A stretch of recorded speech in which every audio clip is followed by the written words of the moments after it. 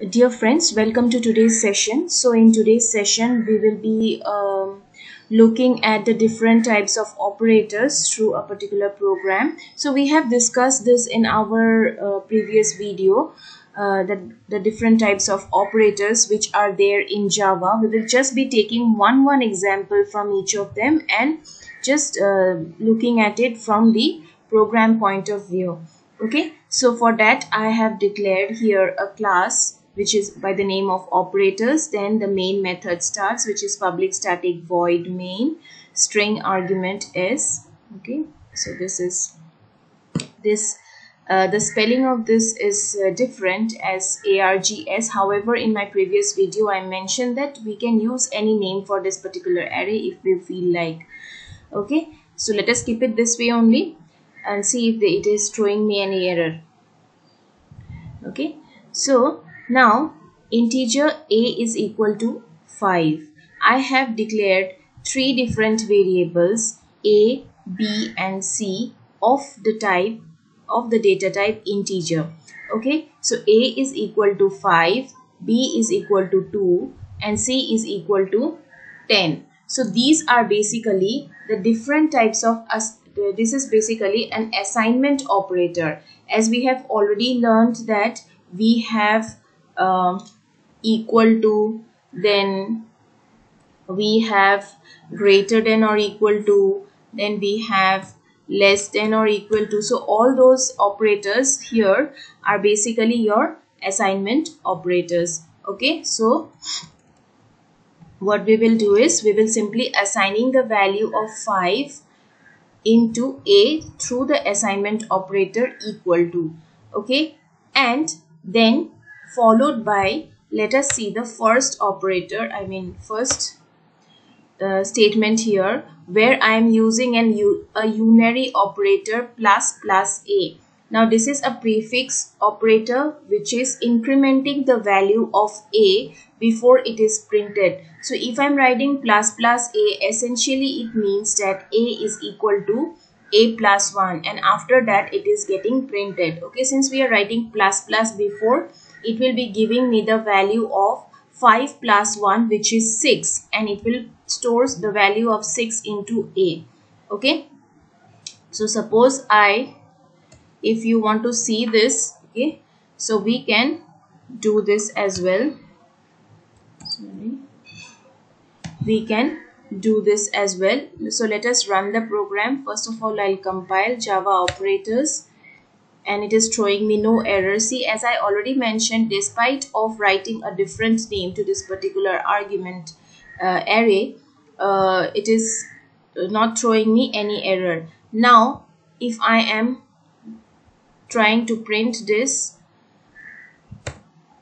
okay, so when I'm trying to print the value of a, it is giving me 6, which means that plus a essentially will increase the value of a by 1 and storing it. Okay, so this is the observation which we have got. Next is an arithmetic operator. So here I have mentioned two different statements for arithmetic operators. So these are just two different arithmetic operators here. One is plus and the other is divided by or division. So a plus b, essentially now the value of a is 6. Okay, since in this particular statement I have already incremented the value of a by 1. So a's value is 6 and b's value is 2. So it should give me 8 as the answer. So let us check first what it gives and then we will be proceeding with the next operator. So once I compile this and then I run this, it is giving me the value of a to be 8, a plus b, not value of a, the value of this particular operation is 8 because the value of a is already incremented by 1 which is 6 and b's value is 2, so it is giving me 8. Okay, it is just like normal arithmetic operation. And the next one is a divided by b. So a divided by b, so now a's value is already 6, So 6 divided by b is 2. So b, which is 2, is equal to 3. 2 threes are 6. So it is giving me the value as of the quotient as 3. Okay. So this is how your arithmetic operator works. Again, now we will check the other type of operator, which is the logical AND operator. So this is purely the concept of your logic gates, which we have already done in our digital circuits. Okay. So the statement which I have printed here is A is less than B and A is less than C. Now logical AND gives the result as if there are two conditions. Okay, if there are two conditions, so this is one condition and this is another condition. So if either of the condition is false, the resultant will be false. Okay, so let us check this condition first. A is less than B, which is A is equal to 5 and B is equal to 2. Now 5 is not equal to 2. That means it is false. Okay, so answer will be false. Now once I get the first condition as false, it will not check the second condition. Okay, A is less than C will not be checked. It will simply return me with a false. So let us see the answer what we get here.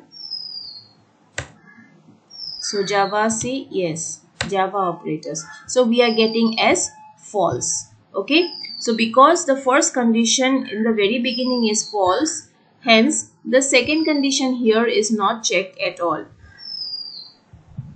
Now going ahead with the next possible statement, which is our next possible operator, which is bitwise AND. Now bitwise AND has the property similar to that of logical AND operation. However, in bitwise AND, it will check for both the conditions. That means if we are using a similar condition, which is A is less than B, which is now A's value is 6. So 6 is less than 2. Is it possible 6 is less than 2? Please consider the value of A as 6 in the previous logical AND example also. Okay. So if A's value is 6, 6 is not less than 2. But this bitwise AND will not give you the output immediately without checking for the next condition also. Okay, which is A is less than C. So A is less than C is true. Okay.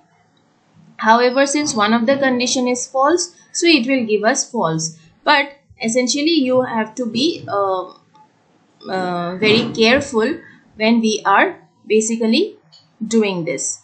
Okay, so suppose let us save this first and see what is the output which is getting generated.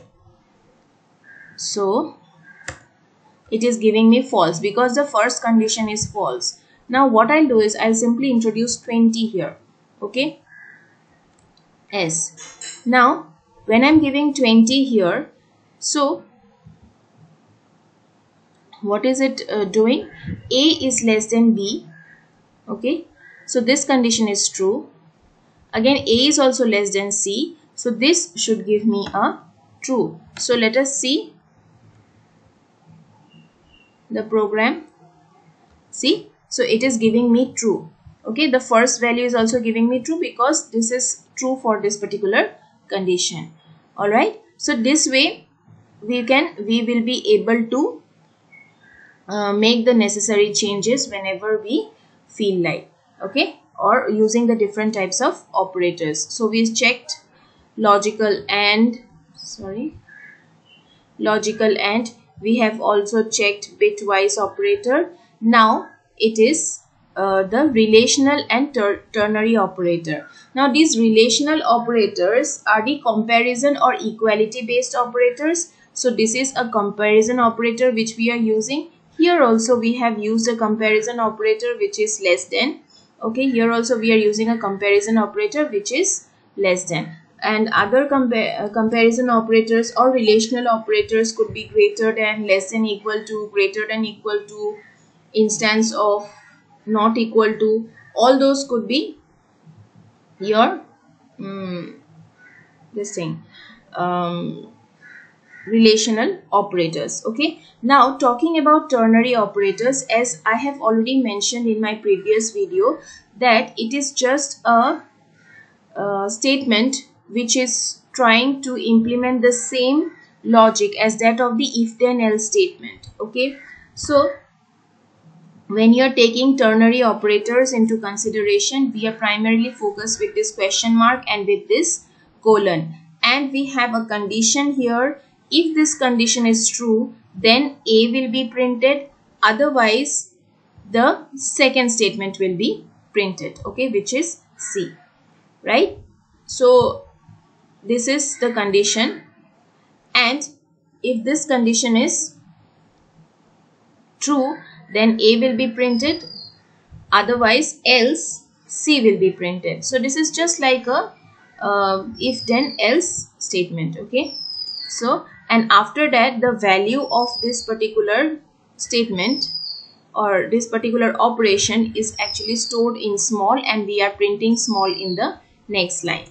So what is this condition? This condition is checking that if A is less than C. So A is 5 and C is 10. So yes, A is less than C. Okay, that is why 5 will be stored in small. Okay, A will be stored in small. Sorry, in this case 6 will be stored in small because we have already incremented it using the unary operator. So it will check if 6 is less than C, that is 10. So 6 is less than 10, yes, and that is why, since it is a true condition, the value of A will be stored in small. What is the value of A? A's value is 6. So 6 will be stored in small. And after that, when we are printing small, we should get the value as 6. Okay. So now if I check this program in my command prompt, so let us first compile this. And after that, when I run this, I will get this value as 6. So this is how the various operators work. Through this program, we just saw one example of each of these operators. However, we can still go ahead and experiment with all the operators which are available in Java. It will give us very interesting results. So please try this in your own. So that is all for this session. Thank you.